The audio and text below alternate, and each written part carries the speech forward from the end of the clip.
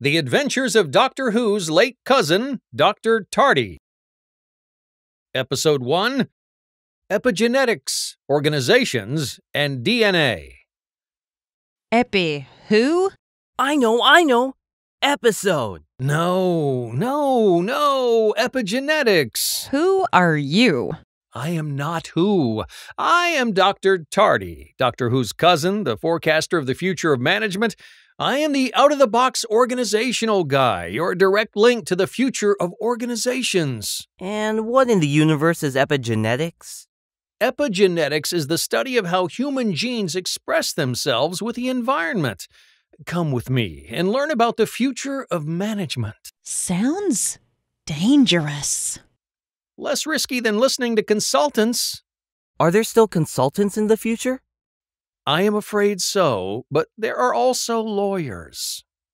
That is sad and probably really expensive. It is sad and very expensive, but there is good news about how organizations are run in the future. Organizations that run well? Perhaps, but definitely ways to run them better. And who might you two be? I'm Jean. I'm Jean.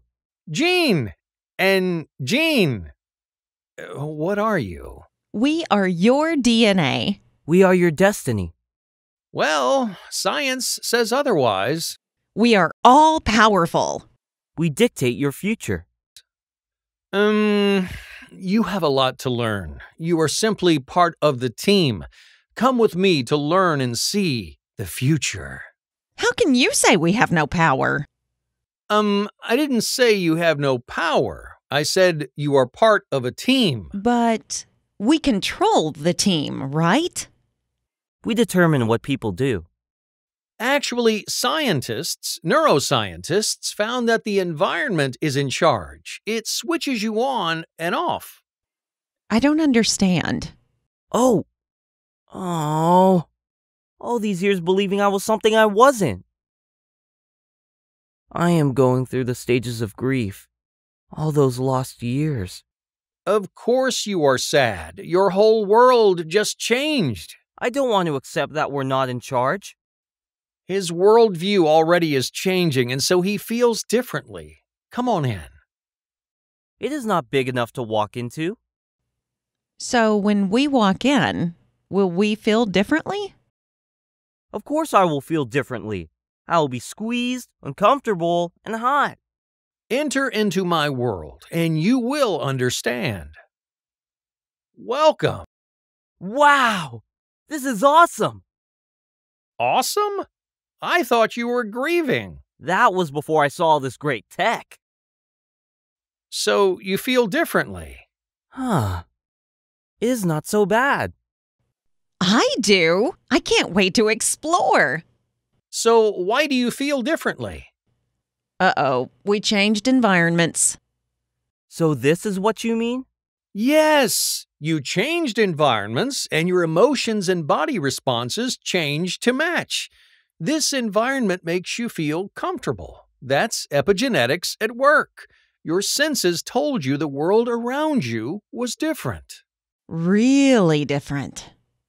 Then your senses signaled your brain that the environment was different. Okay. Your brain understood and signaled the rest of your body using neurohormonal chemicals. Oh. The chemicals, like GABA, signaled your genes to switch to slower breathing, less sweating, and you feel better in this environment. And we got the message, so we changed.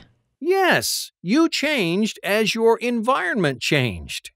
What does this have to do with organizations? Who knows? Who doesn't know about this?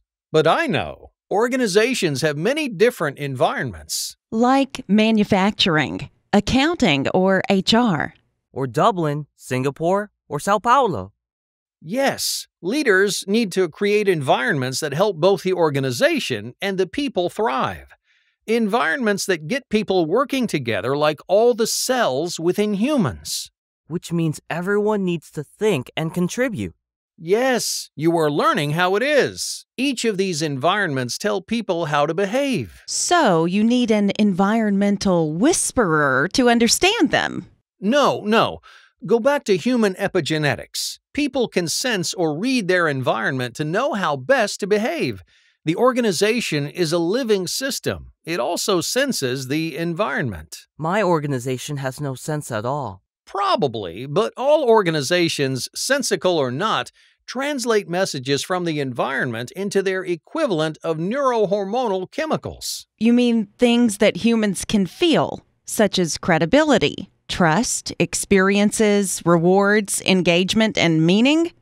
Exactly. Leaders throughout the organization drive these human feelings via the climate, culture, and leadership style. Sounds like a tough job. Sad to say, you're right.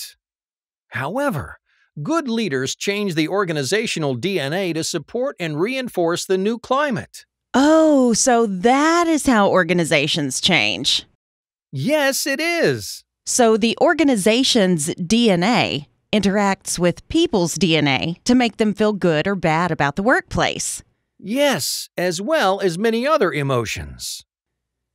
You keep using feel rather than motivate or perform. I do, and I have much more I want to tell you, but we are out of time. How about a pithy ending? Change is all about the environment, feelings, and behavior. I get it. That was pithy. For a consultant, not bad. And of course, there is more. Oh, good. Another episode. Hopefully it will be pithy. Or at least have no consultants. And now for a paid promotion by our sponsors, who are consultants but not lawyers.